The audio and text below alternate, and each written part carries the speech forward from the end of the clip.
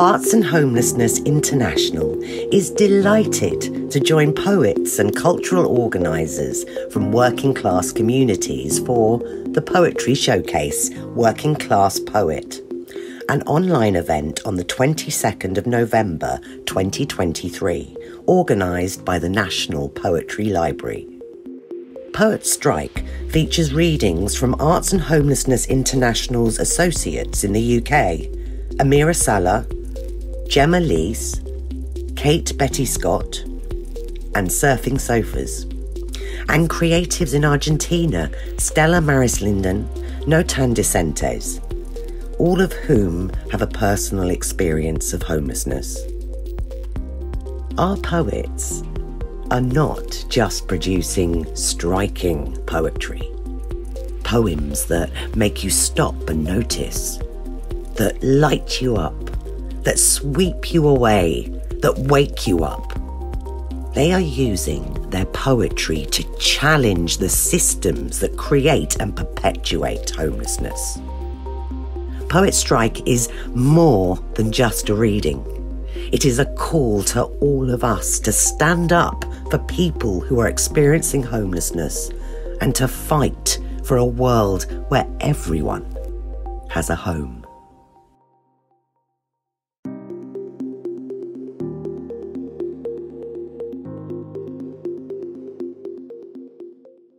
They're searching for him. Young boy, unemployed, left his family to embrace who he can love. They ask, is he lost? Will he ever be found? They are not looking for young boys. Young boys don't want to be found, so hide behind trees they are not tall enough to climb. They're searching for young girls now, saying they're victims of a system, forgetting that the system is people who look like you and me in rooms exactly like this, asking, where can we find them? If we walk down Birmingham streets, she is young girl with homeless, hungry, only speak Czech on a dirty card cut out from the back of a McDonald's Happy Meal. She is lost in a country that is leaving her right now. They ask, are we lost? This generation is lost, crazy, outlandish, too PC. For a united that can't function without young people but never set up anything for young people, how dare they ask if they are lost? To answer, no, they are not lost. They are actively hiding away from all this corruption that has been served to them on a plate without giving them options to say no. This isn't what we want, need, like, deserve. They ask, is he lost? When they are not referring to themselves as he anymore, they are they, and respect should come to everyone, acknowledgement of humans, people. He, she, us, we, they are not lost. Not difficult to find. Just not enough effort. We are scared of the human, right? Scared there will be no more human, right? Scared there's no more human right in human or any more human rights. So I might be the wrong person to answer when they ask, are young people lost? Because maybe they are. Maybe it's just a statistic. Old, never seen daylight, but maybe it's navigating through hard times. And if there's people behind it, it will always be steered from behind to ensure young people never have to ask if they have been lost in a system.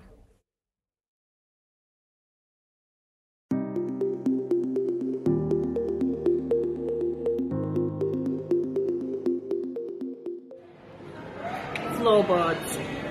These are the floorboards you asked for. These floorboards are yours.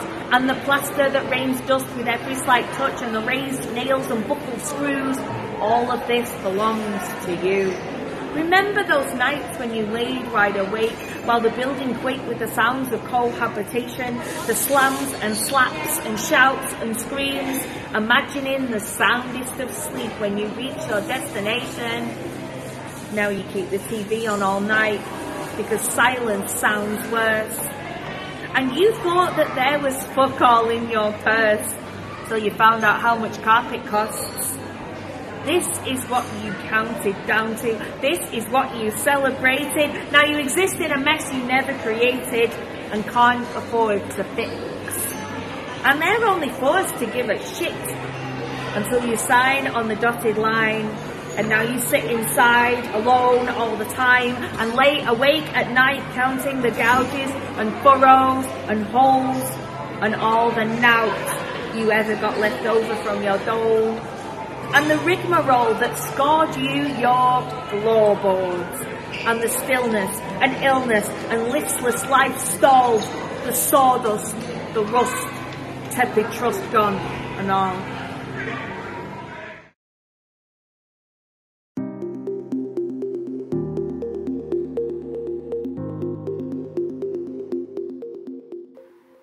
Home.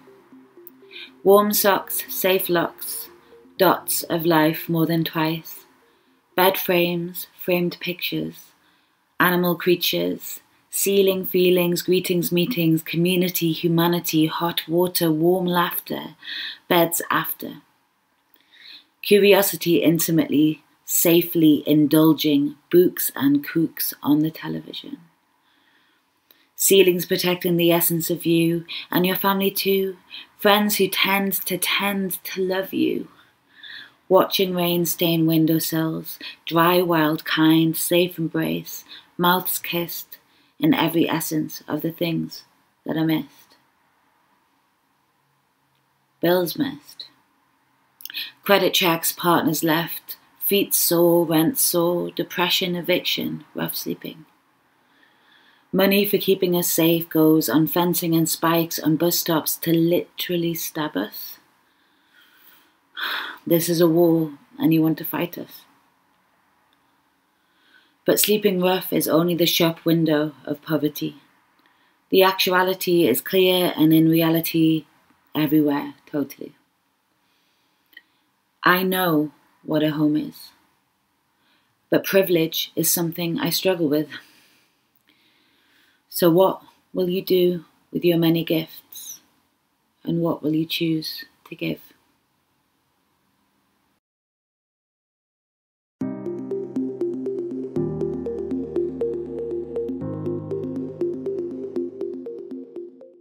Recordando mis épocas. Recuerdo que de niña era muy feliz en Catamarca. Llegué de bebé desde Buenos Aires. Mamá me llevó ahí a casa de mis abuelos. Estuve hasta los 9 años. Disfrutaba tanto de los animales, de sus coloridos y hermosos cerros. Recuerdo andar a caballo, la escuela rural, los maestros, su amor y paciencia. Pero el destino me devolvió a Buenos Aires. Sentí tanta angustia en sus calles, en mí. Recuerdo después el horror, el miedo a la dictadura militar. Tenía 15 años. Salía a trabajar para ayudar a mi madre y veía a las madres de Plaza de Mayo reclamar por sus hijos desaparecidos. Nunca olvidaré este dolor. Hoy sigo caminando y luchando por mí, por el nunca más, con estas alforjas de recuerdos que cuidan mis espaldas.